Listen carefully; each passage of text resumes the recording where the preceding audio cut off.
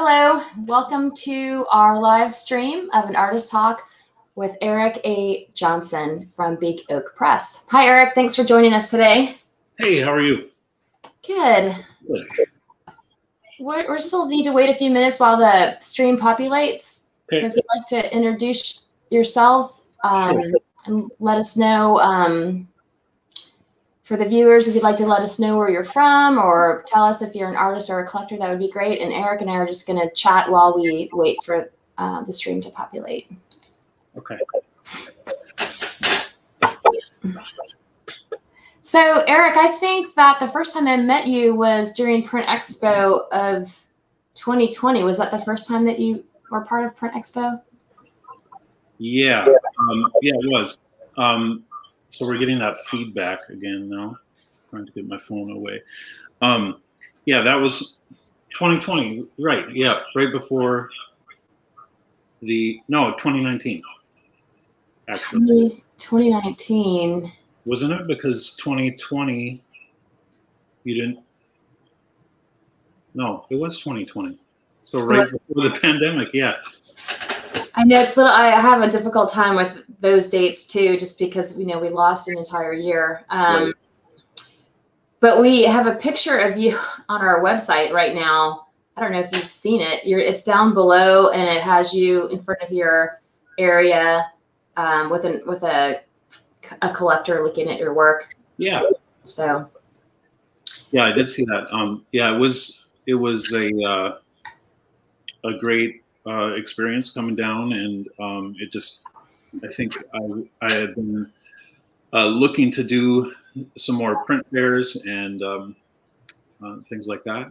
And it happens that my wife has her aunt and uncle who live close to Austin, and then they have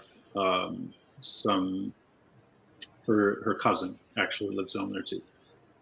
So how did you hear about Print Austin? They were the ones that told you about it, or? No, I think I found it on Instagram or Facebook. Okay. Yeah. Yeah. Okay. So also the weather is probably nicer in Austin in February than North Dakota. It was. Yeah, usually in February, we could be anywhere from 25, 30 below to it would be nice in February if it was 25 above or 30 when people start wearing shorts and getting outside. Oh my gosh, that's crazy. We experienced winter this year for a week. It was difficult. Yeah, we had a lot of problems. Yeah. Yeah. So I'm curious about so I guess we can go ahead and get started. So if you want to just introduce yourself as your artist life, I'm curious to hear this too. And then I'm going to vacate the screen while you are talking. Let me see. Let me hide that. Okay. All right. Are you hearing any echo, or is it just me with this phone? I am not. But Okay, I am not. But if I'll just set that a little bit further away from me. Okay. And that'll be good. All right. Is anybody else hearing? Echo? How's the sound on the other end? Let me know if the audio starts sounding bad, folks, and then we can try and adjust. All right. All right. So just a little bit about myself. I am a North Dakota native. I live in North Dakota. I grew up on a farm a little bit east of Fargo, North Dakota, and went to a really small high school. We didn't have any art in high school, and it came from a big family. I have 4 sisters and 1 brother. And the joke is that one of my older sisters scared away our teacher that we had once at our school. But anyway, I didn't really have any art training up until I went to college at NDSU. I had no idea I wanted to be an artist or go into art until I took some art classes there. After that, I went to the University of North Dakota, which is in Grand Forks, and got my Master's of Fine Art there in 2001. Since then, I've been adjunct at most of the different universities that are between Fargo and Moorhead.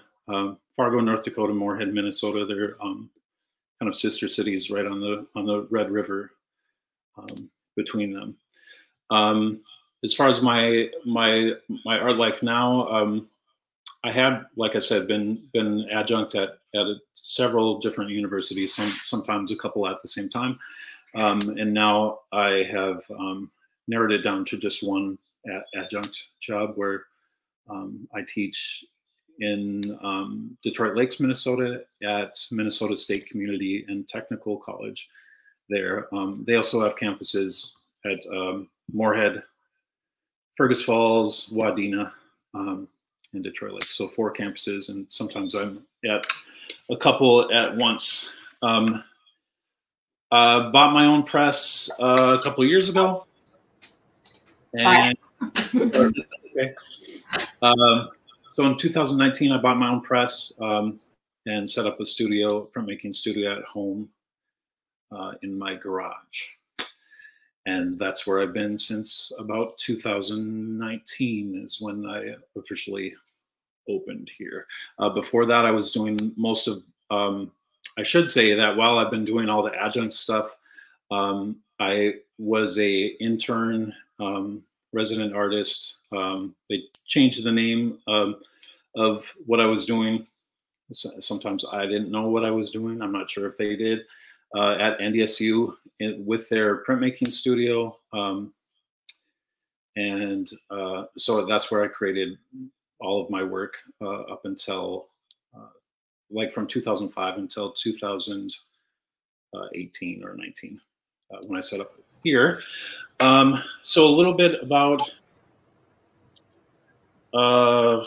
collecting. So, I have a quick question for you. Sure. So, I mean, I'm an artist and I've had a difficult time during the pandemic of, creating work. And I'm just curious, you were talking about having your own studio at home. Have you had those problems too? I mean, my studio isn't far away and I haven't been able to get there. Yeah. So yeah, it was kind of, having just set up at home, like I found myself in probably a great position compared to other printmakers who couldn't get to a studio that's a shared or a group studio. So I had a show scheduled about a year ago. So I had done a lot of printmaking in the prior 2 years or 3 years. So I was ready to take a break kind of from printmaking at the time when the pandemic started, but I did have a couple projects that I finished up. And then I also had started a couple prints and then I finished one project in May of last year, and then I didn't really do any printmaking for all of the summer. I don't know if that was pandemic related or mostly because I was ready to take a break from printmaking. So I did a lot of other like creative stuff. It was nice having the option to do some stuff. I did some work in the studio, like building shelves and stuff like that. I don't know if that answers your question. Yeah, thanks. No, it's just, it was more to me, I was having difficulty getting motivated. Was not a problem, but I felt that too. And like I said, I just did other things, maybe not, I questioned what the importance of my work with everything going on. Like my stuff is just like, I don't know. It doesn't seem that important, but I guess it's important to me as just feeling healthy. I think I need to make something, even though it's not saying anything about what has went on in the last year, and maybe that will come eventually. But so more for me, it was like, why am I doing this? Why am I spending so much time doing this? That was my kind of thing. Right, I understand. We do have a comment from somebody from Dripping Springs who's looking forward to your demo. I really don't know what the population is of the folks that are viewing, how many collectors we have versus artists. Sure. So there may be a mix of folks that are on here, but all right. Sorry to interrupt with that question, but I was just curious. Okay. So I can go right into collecting then. I was telling Kathy, I don't collect a lot of prints unless I'm trading with other people, but people, I guess, collect my work, and what I hear from them, one of the things they like about printmaking is, well, maybe I don't hear it, but I think I gather, and from the history of printmaking, you know, usually they're a little bit cheaper than, say, buying a painting, an original painting. But I know there's some confusion also with cliché reproductions and the type of printmaking that Print Austin is about and that we do.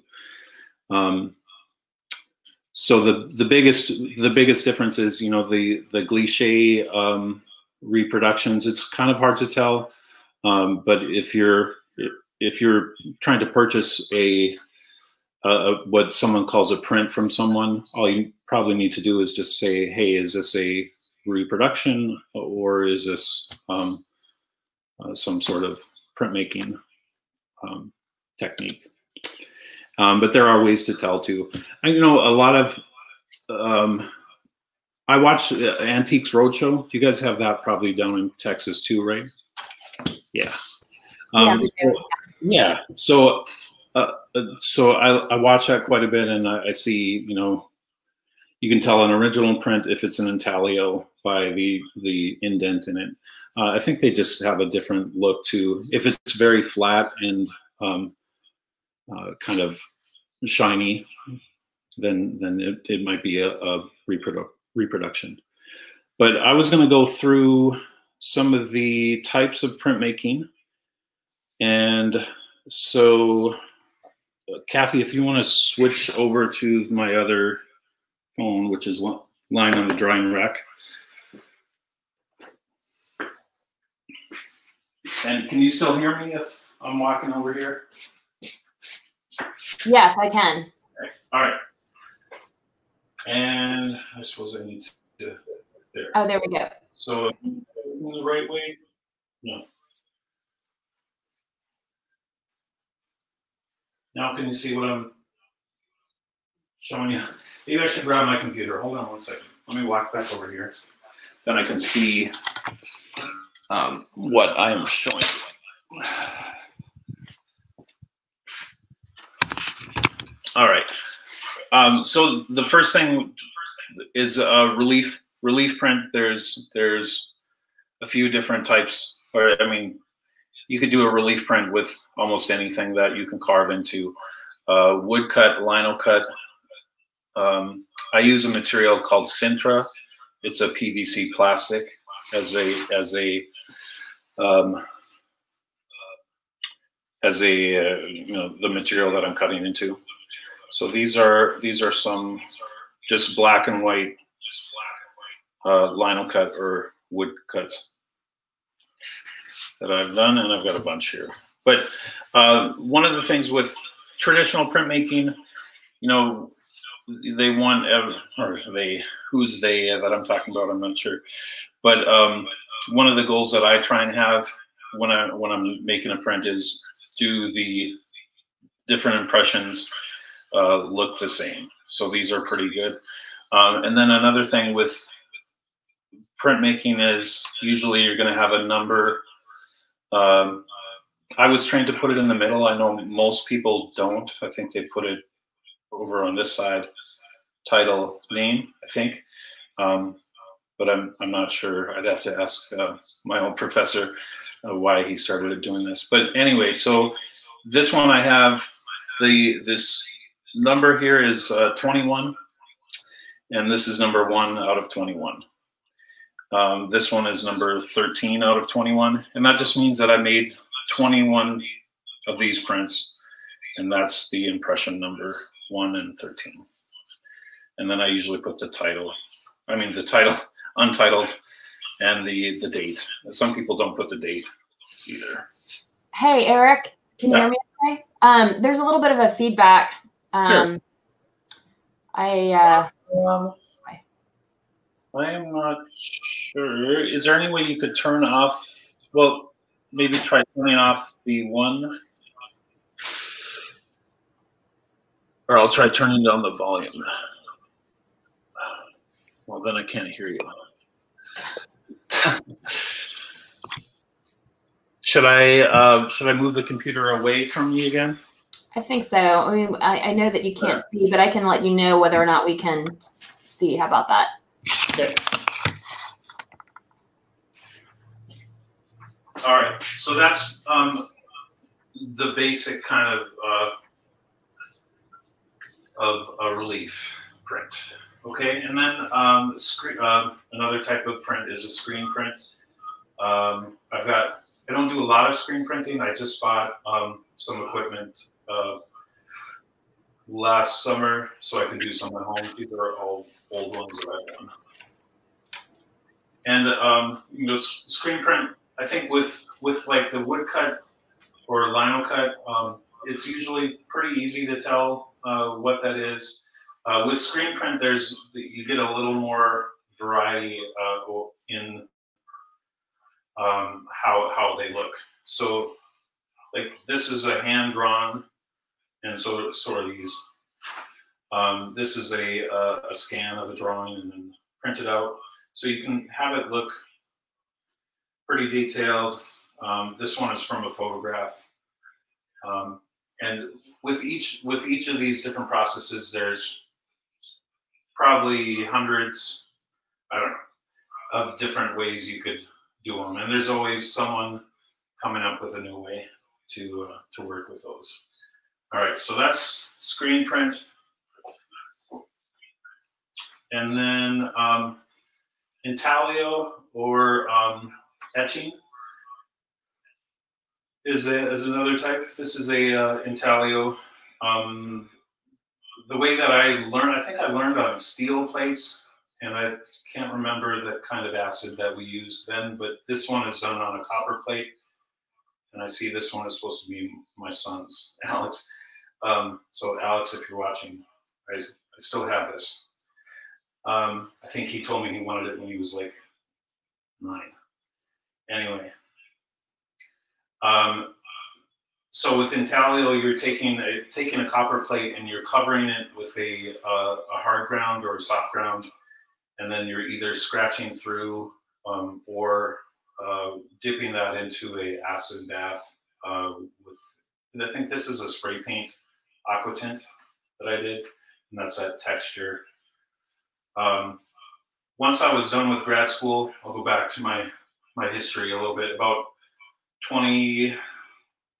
almost 20 years ago, I got a job teaching adjunct at a local university, and I hadn't done any intaglio or etching for probably 10 years because I had focused so much on just doing relief. So these are all ones that it's like, hey, I need to teach this now, so let's do some prints. And these are a couple that I did. And this is again the spray paint aqua tint. So what I would do is just mask off part of this, spray the spray paint, and then you put it into an acid bath, ferric chloride acid bath, and that's what comes out. And so, it's a cool process. I haven't done one probably again in like 10 years. This might be one of the last ones, or more, 14 years. I have done a couple color ones, but it's a pretty intensive process. Lithography is another process. I don't really do much. My press isn't a lot of a litho press, but a lithograph, sorry, stumbling over my words a little bit, is a process where you're drawing on a stone or a aluminum sheet of aluminum with a greasy pencil, and then and again this is only one way that I'm explaining it, but there's probably 50 or more ways you could do it. And then it's a chemical process where it changes the makeup of the stone, or I guess I'm not that familiar with the aluminum plate, but with stone it changes the makeup of the stone when you do this acid etch. So the parts that were drawn, once that drawing is washed off, those areas will take in the ink, and that, because it's oil-based water, that repels water, and the other areas, because they're wet, will repel the ink. So hopefully I'm not botching this explanation too much, but this is probably one of the only lithos that I've ever had any success with, and this was a really easy, I think this was a photocopy transfer process that I did with that. Monotype is just taking a sheet of plastic or glass, and you can roll on the ink, and then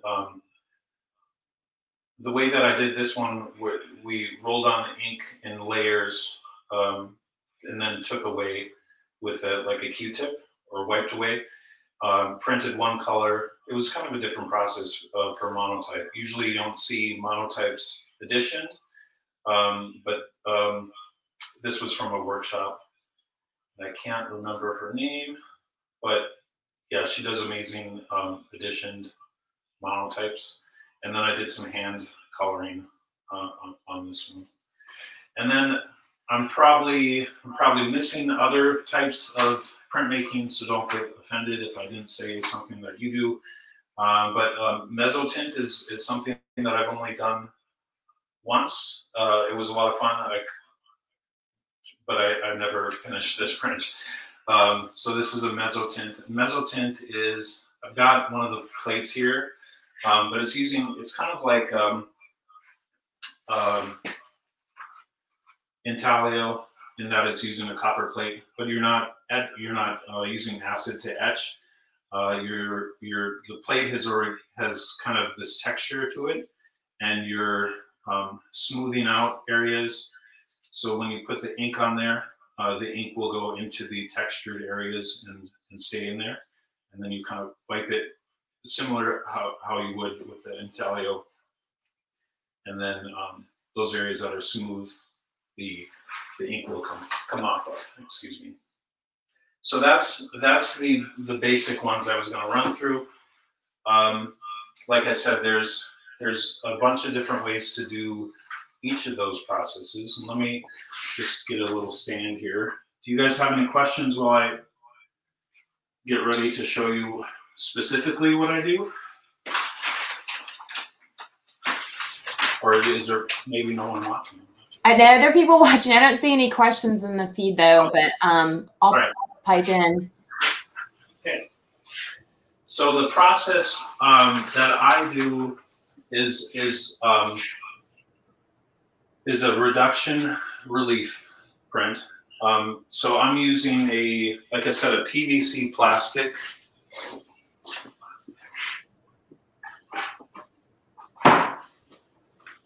And then it's attached to a piece of plywood, just because I do so many colors that usually when I have tried it without the backing, the PVC will warp.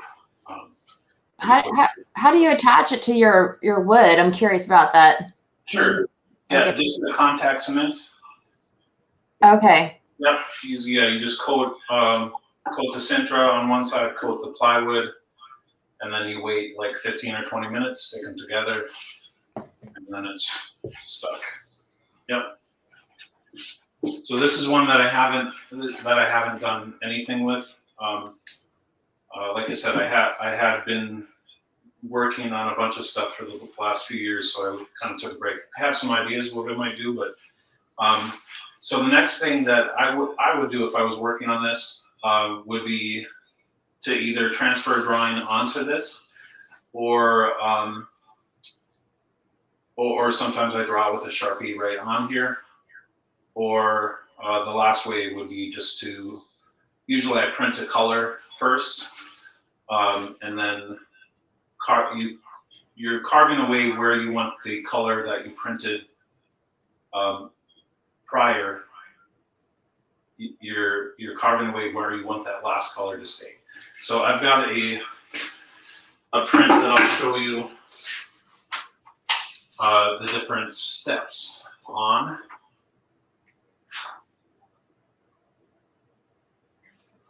So this is one that I did in 2018.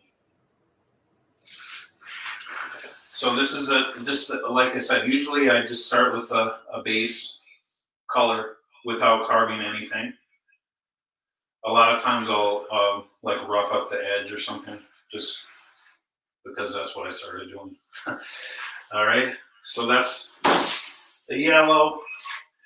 And then on this one, you can see where I've cut away.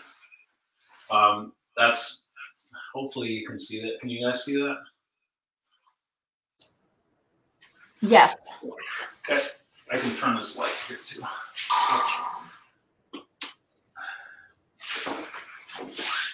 So that's step 2, cut away where I wanted the first yellow to stay, then I cut away where I want the second yellow to stay.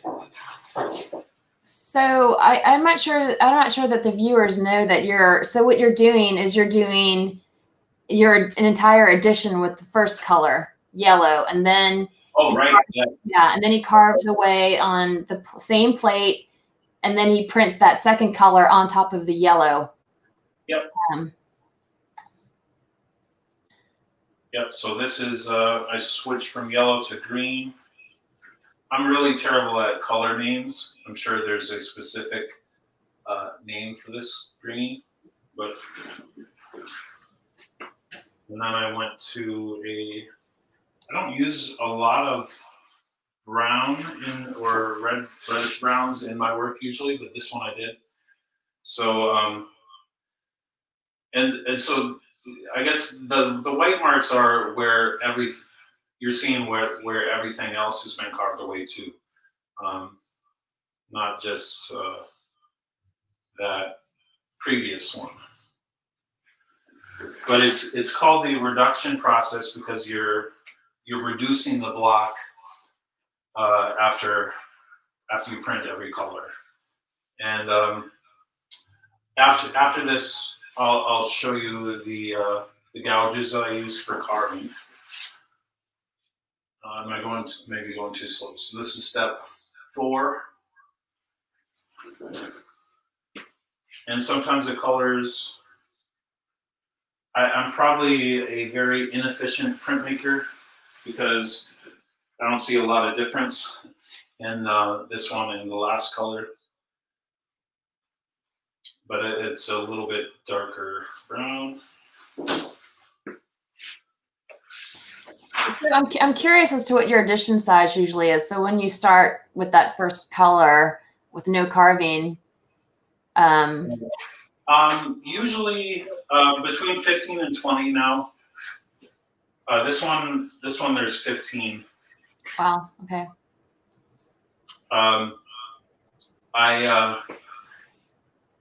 The registration I'll talk about registration too, but when I first started doing these, my registration system wasn't the greatest. So I think even then I was probably starting with 10 or 15, but because my registration, it's pretty tough to keep them lined up. You know, every layer has to line up with the last one within, I don't know, 1/8 of an inch or less would be good. So the way I do it now is it has really changed how many I start with. Like I pretty much have a couple extra that I start with instead of having half or whatever. So this is a 7. Or wait, that was 8, sorry. And then another green. And I wrote some, I had been meaning to do this for a long time, but then finally did it once. So I wrote notes on each of these two, if you can read them. But this one just says, for number 10, it was number 9 plus various leftover greens. Well, kind of aqua. And then this is step 11.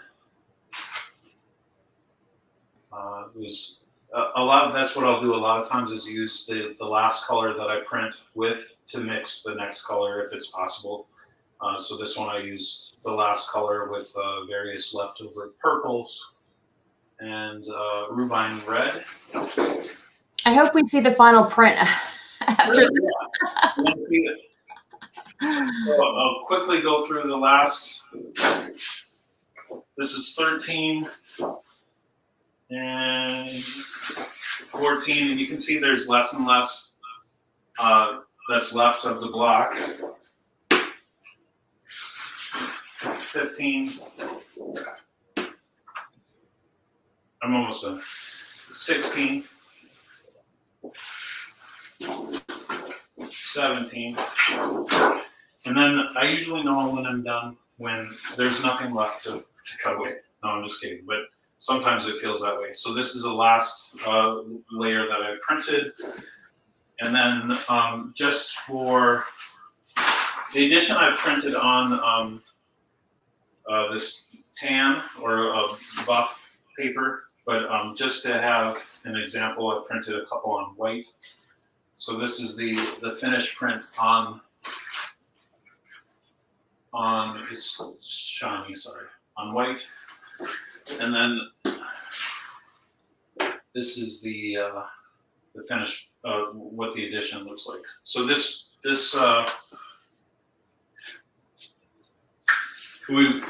if you're collecting, you might see trial proofs sometimes too. This one I said was a trial proof because I was trying a different paper. Sometimes I have trial proofs where I'll try a different color, and I'm not sure how well this is showing up for you guys, but. Well, so if you have an edition of 15 and you have 18 colors, you've run it through the press 270 times. Yeah, I try not to think about those things. Wow, that's impressive. Thank you. And then I was going to show you one other one. This is one that I just finished. Well, not just finished, but a few months ago. So this one is an edition of 19. And this is the one I started last, right into the pandemic, or right before, like January or February. I think I did 3 colors, a rainbow roll or a split fountain for the first one. So I don't know if you want to count that 1 or 3.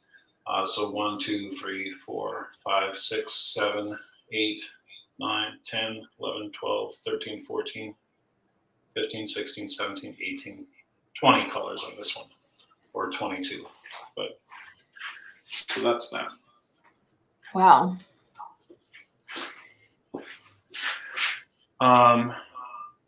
So let me, if you want me to do a little cutting demo, or are any questions or anything? So far, there are no questions. And cutting demo, or okay. Are any questions or anything? So far, there are no questions. And okay, let me turn. Sorry about that. I'll put this one way on the other side over here.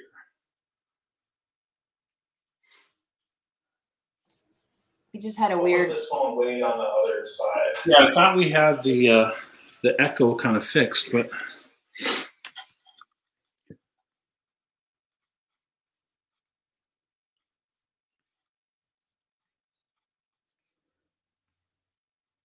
All right.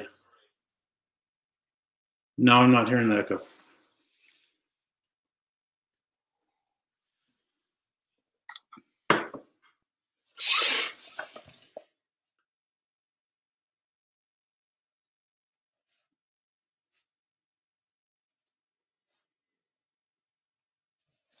Kathy, are you still there? I am still here. There was like a weird thing happening a few seconds ago where it was repeating. Kathy, are you still there? Oh shoot! Okay. There was like a weird thing happening a few seconds ago where it was repeating. Oh shoot! There was like a weird thing happening a few seconds ago where it was repeating. Oh shoot!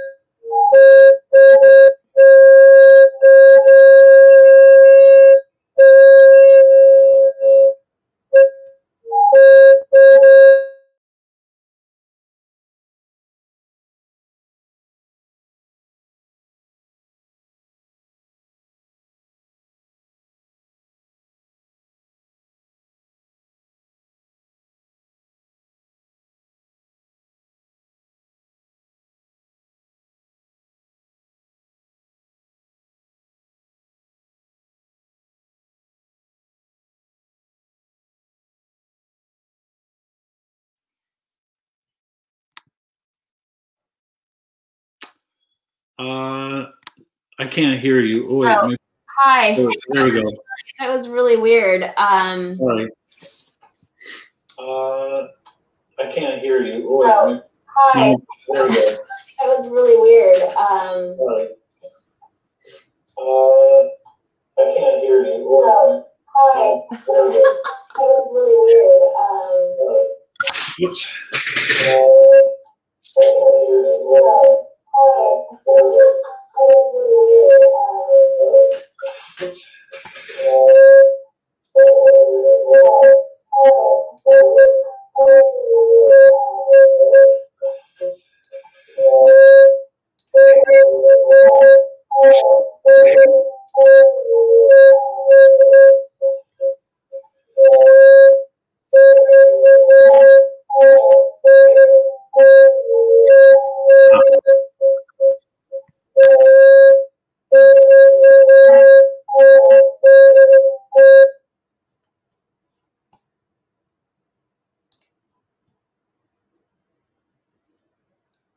Okay, can you hear me? Yeah, I can hear you. I turned my mic off. Okay, I am so sorry. I don't know what the deal was, but let's resume. Okay. should I just leave my phone off then, probably? I think, honestly, I think that was on my end. Oh, So, okay. sorry, everybody. I'm the tech person, and I obviously don't know what I'm doing. Okay, carry on. Thanks for bearing with us. Well, I guess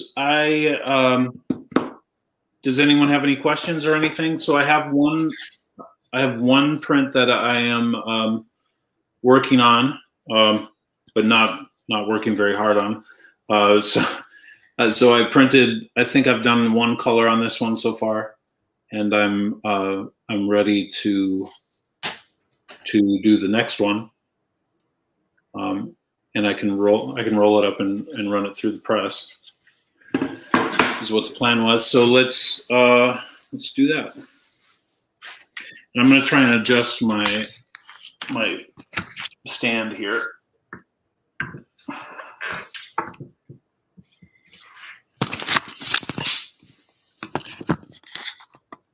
And if you have any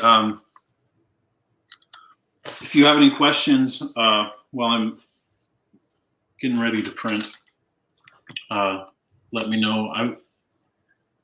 I can show you the tools I use too. So these are I use the feel, I think a file or feel gouges. I started using them a few years ago, and it's changed my life with cutting. So I have a bunch, and then I have I think these are for woodworking, but I use them occasionally for bigger cuts. I think honestly, it's been a couple months probably since I printed this, but I think I'm ready for the next color, so I don't really need to cut any unless anyone wants to see that. But it's really hard to see where I've cut into because I don't normally do that red dye stuff. So that's just Sharpie mark that you have on there right now? That's another, so I do, I use a methyl salicylate. It's a oil of wintergreen, and a photocopy or a laser printout. To transfer, yeah. Yeah. I bought some, like these bottles are 20 some years old. I don't know if you can buy it anymore, but I think you can get it as methyl salicylate from like chemical companies or something. Oops. So I'm trying to figure out the best place to have it. If you just want to let me know if there's any questions. Okay. I'll watch the feed. This is a great setup to see what's happening here. So I should show you too. So this is my pile of leftover ink from other colors. What I was planning on doing with this one was just having. It was a rainy day driving home, and so it's going to be kind of gray. So grays, and I was debating on whether or not to do blues, but this is the first color. So there's not a lot to see right now.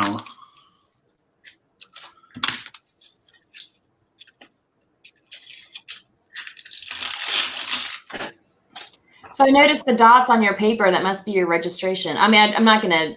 I don't want to interrupt you, but I just was pointing out. Yeah. Yeah, the whole punch. Yeah. I will show you what I do.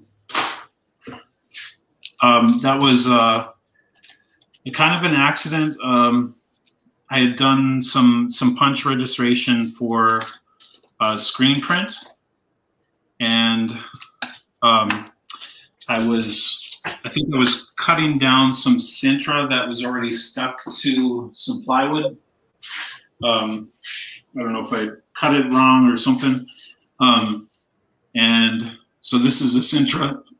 This is my prototype of my registration guide. But I see there's other people using or similar things too. So I thought, you know, if I can get a little bit thicker plywood instead of this, I don't, quarter inch or whatever I was using, I could run this whole thing through the press instead of having to try to, I was using like a corner guide like that, but I was having to mark the paper on the back and then set it up in the corner guide and then transfer that to the press, which was where a lot of, I think, the shifting came, and then off register and lost prints. So this is, it's been a way better as far as accuracy way to do it.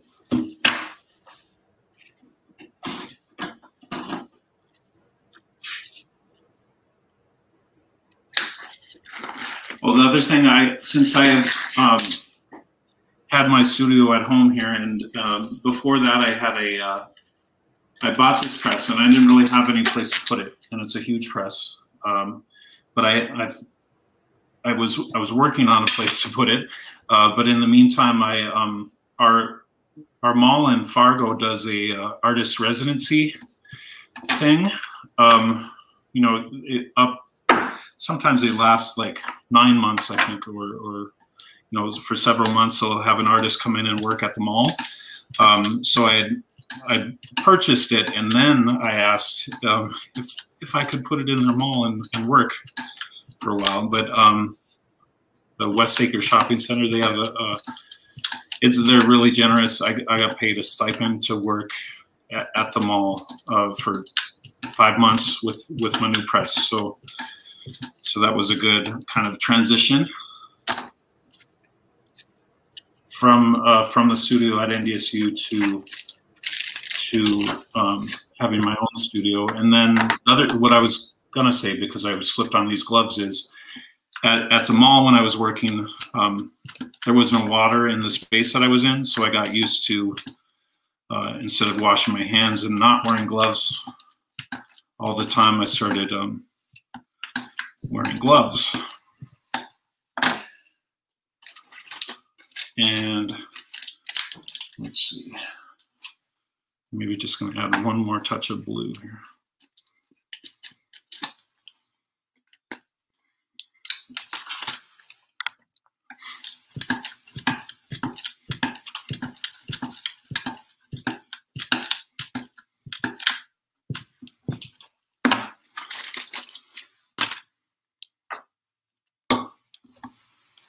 And I do use dryer in the ink, but there's always some left over from the previous color that I use. So I usually don't add much unless I add a lot of new ink.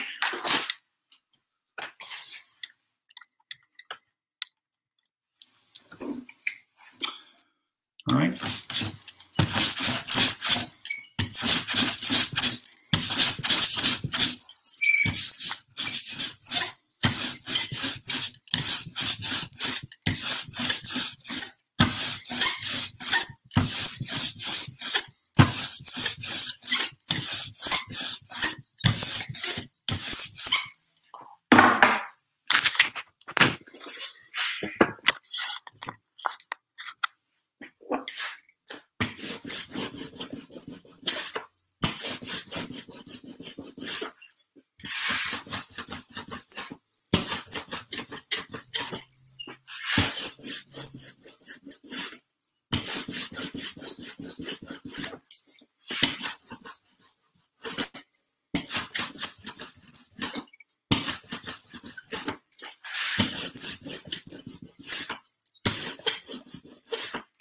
So I went from the one big change with the pandemic for me was before I was driving to teach in Detroit Lakes, which is about 90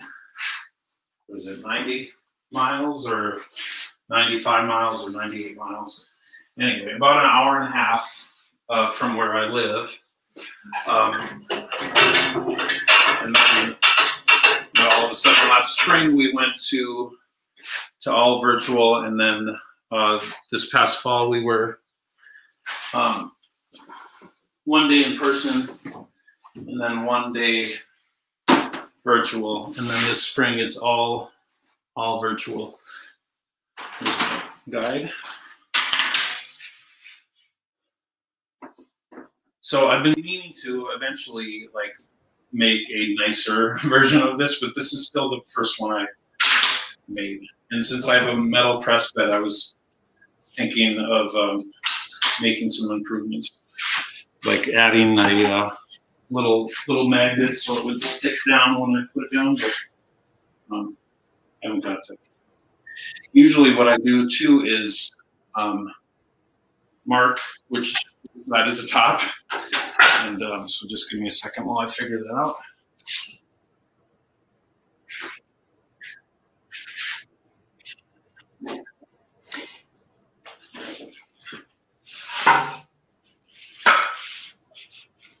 So this just goes, you know, it's just cornered in as tight as you can get it, and you just want to make sure that it's in.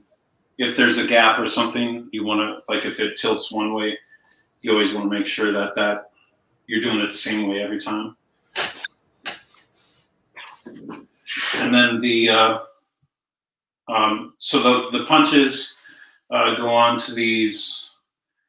Kathy, do you know what these little metal things are called? The punch buttons? Well, yeah, I mean, I've purchased some before for a workshop that we did recently, and I can look up the name of the company, but I think there's only one place that sells them, but maybe I'm wrong. Yeah. Well, when we were doing the screen printing, there was a workshop too. I think it was Tim Dooley and someone else. That was like in 2000. But I think we just went to the hardware store, and they're like bolt covered. Like you put them on. The only place that I've saw them really are like on a wagon wheel, a red wagon. You know, after you put the wheel on, then you put the nut on, and then you put a little cover on. Oh, okay, okay. But I know there is a company specifically that does that too. Yeah, they sell them. They're kind of like on tabs. Yeah. And it's different. I think your system is better because are you just using like a how are you punching the holes in your paper? Oh, with well, I think at NDSU they have the same thing. So I got this from TechHutch. You know, I probably could have just used a normal like hole punch, and then the tabs, so they matched up instead of buying the expensive thing. But eventually, if I do other stuff, it might be good. Yeah, So I use that from TechHutch, and then I just use a piece of mat board.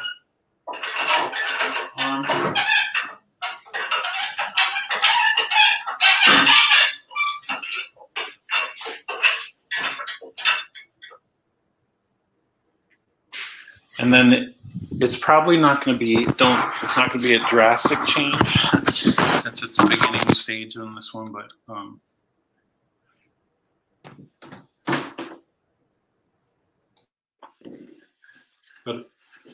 it almost looks like I just printed a white first. And sometimes the colors, you won't see the change until, you know, this looks white to me, but it's, you know, it's a gray, but sometimes if you know, what's surrounding it, that color will change how it looks too. Yeah, I like how you've done like the second color doesn't line up exact, or is like carved away some from the first color. Yeah, I started doing that too, kind of like the edges are crooked. I think with this cityscape I have up here, after each color, I don't know if you can see, I carved a little like 1/8 of an inch around, So on the outside edge, you can see the rainbow roll, like the blue to yellow to pink. The first one that I did there. Nice. But yeah.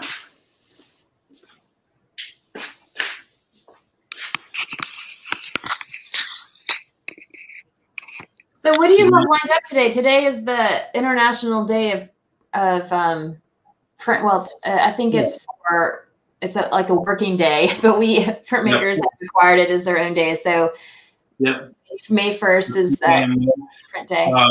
Yeah, so this afternoon I am going to I'm going to be doing a demo at the Rourke Art Museum in Moorhead.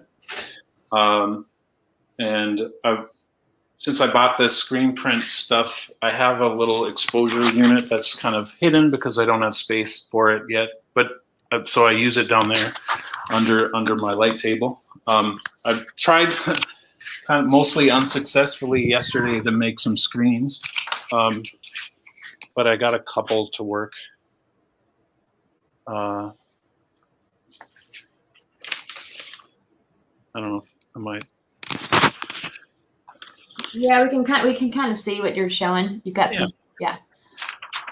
So I made some positives with some ink, and then I did some photocopy, making them into positives with baby oil thing.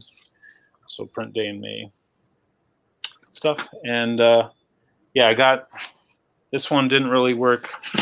I tried it twice. It was frustrating. You know, printmaking is frustrating, right? Occasionally. Had some problems washing out yesterday, so, but I think I got them. So something should work.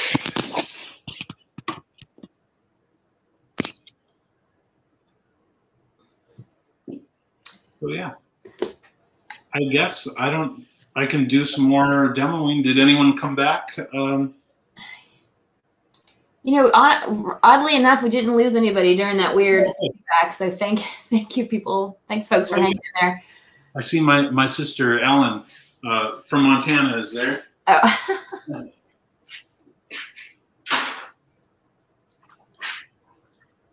So, well, and I guess we're wrapping up because we've kind of reached our time. Yeah.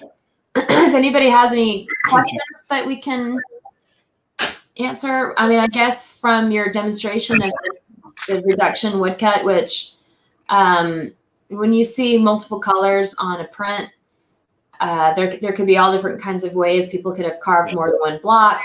They have one block for yellow, one block for green, for instance. But the way that Eric is doing it is that after the addition is completely done, well, there's nothing left of the block. And so as you can see, printmakers have this thing with reproductions because now people are making reproductions and numbering their reproductions. And so it's completely different than pushing print to what Eric was doing with multiple colors on a reduction relief. Right. So, and a lot of times with intaglio, like working on this with my process or with this reduction process, the plate is destroyed after, like you were saying. But sometimes you'll see like Rembrandt etchings at a museum, and so they may still have his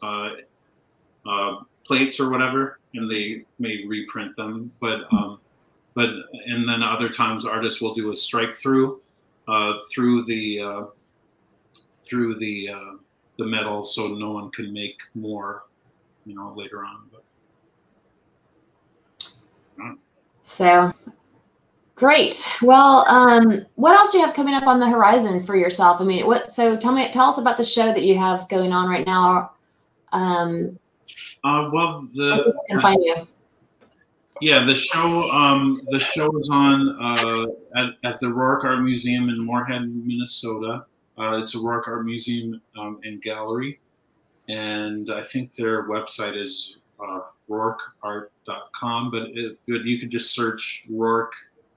The Rourke, in Moorhead, and you should find it.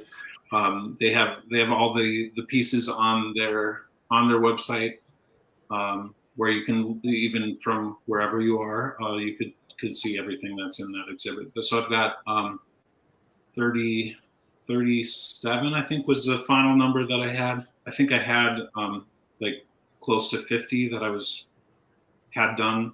Wow. So I didn't really need to make any more, but I made 2 more over the last year, and then I cut some out. So yeah, so that's going on through until June 6th in Moorhead, but you can see it virtually. And then myself and so I think there were 8 of us or 9 of us when we started. We started Dakota Fine Art. That's in Fargo. So I've helped to run a cooperative or collective gallery. And we don't have a website yet, but yeah, if you ever get to Fargo, you can see my work there usually, or run into me if I'm working. Well, what about your website? What's your website or Instagram? We'll leave folks with that. Sure, yeah.